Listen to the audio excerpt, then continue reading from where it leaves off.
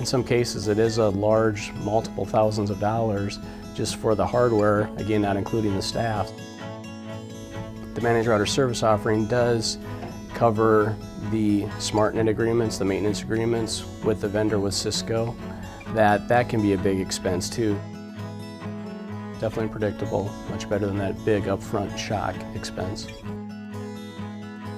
When you factor in the price of what it would take for the end user to purchase the equipment themselves, to hire staff either on a full-time basis or even to hire somebody as a consultant to come in, that price can add up quite high and quite fast, especially if it's a larger project, a larger deployment. With the managed router service offering, that's more of a lease per se, so they can budget that much better accordingly.